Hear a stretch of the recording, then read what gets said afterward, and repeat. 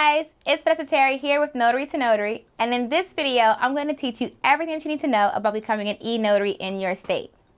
Now keep in mind, every state does not commission e-notary, so you want to check with your state commissioning office before you start this process. Ready to get started?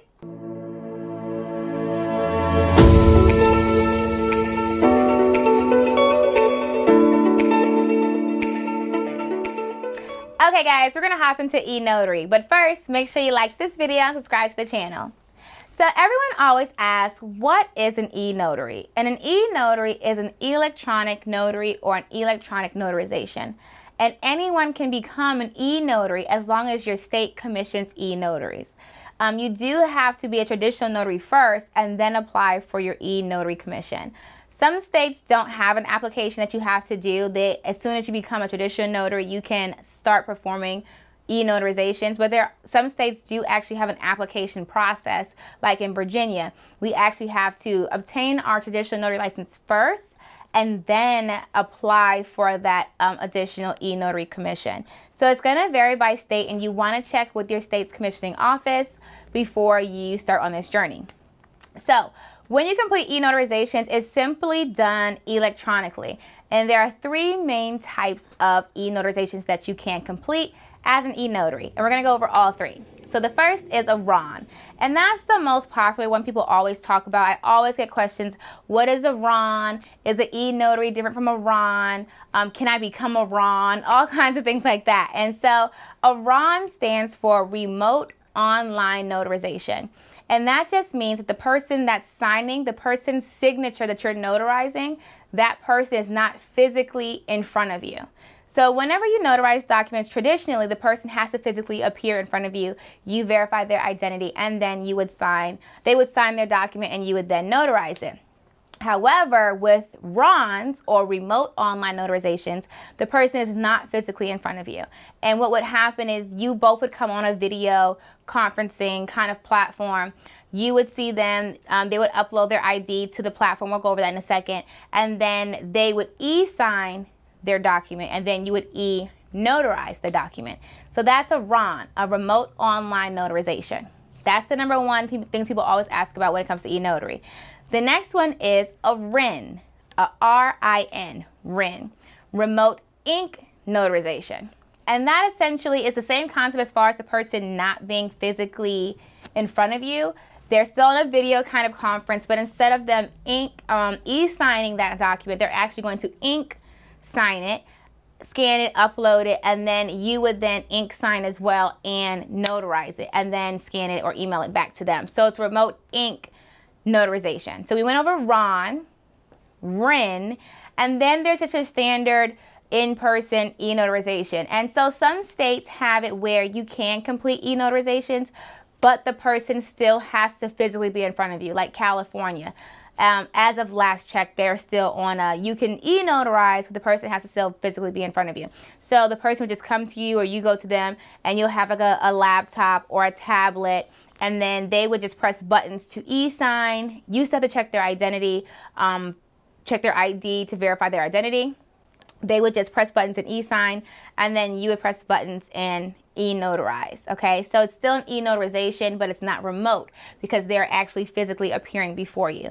So those are the three types of notarizations. Once again, it's remote or RON, remote ink or RIN, and then just your standard in-person e-notarization. Now, the number one thing you want to remember when you are performing e-notarizations, and what happened was when COVID hit, like I said, there were like 6 states that were allowing notaries to complete e-notarizations.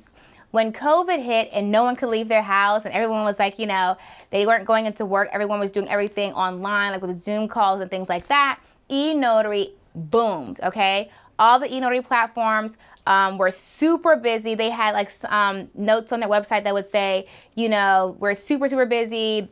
We apologize for the delay. They just had an influx of everyone trying to get things notarized online because everything was closed. It's still like nearly impossible to get into banks now to get your notarizations. And so that being said, a lot of the states had enacted, you know, temporary authorizations for notaries to complete online notarizations to actually work as e-notaries. But they didn't have the guidelines and the handbooks created and the laws, and they didn't really know how to have the notaries perform remote online notarizations properly that would still be able to verify identity and make sure, you know, fraud wasn't being committed, things like that. So I would say maybe like 2 months ago, more states have started to put in those extra rules and things like that to help cut down on fraud and things of that nature. But prior to that, a lot of notaries nationwide were performing remote online notarizations in a way that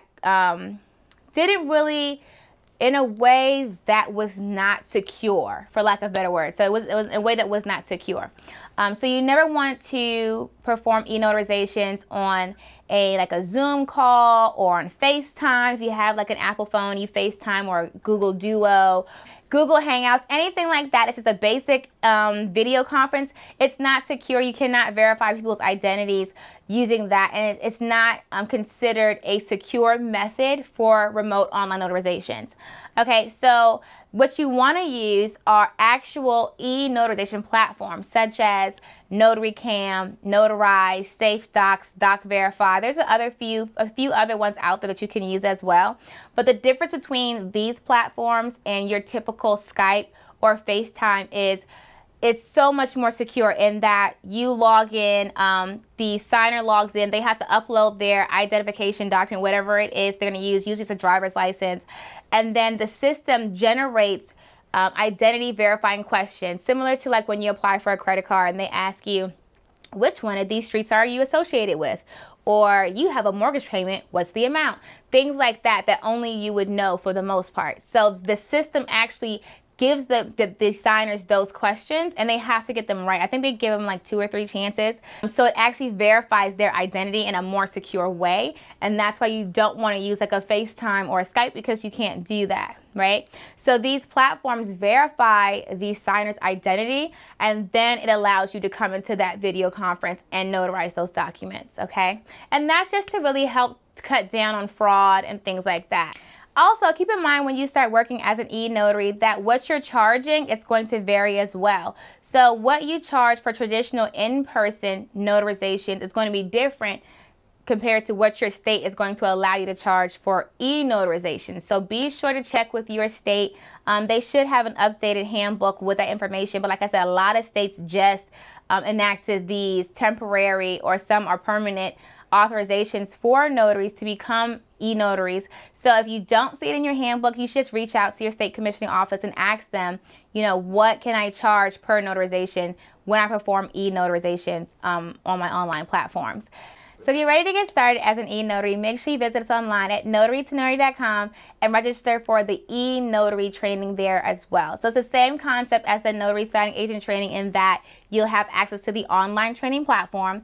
We do give you an e-notary seal that you can use when you're notarizing your documents online. And you also have access to the live interactive webinars that we have every week to help you build a successful notary business. So until next time, happy signing!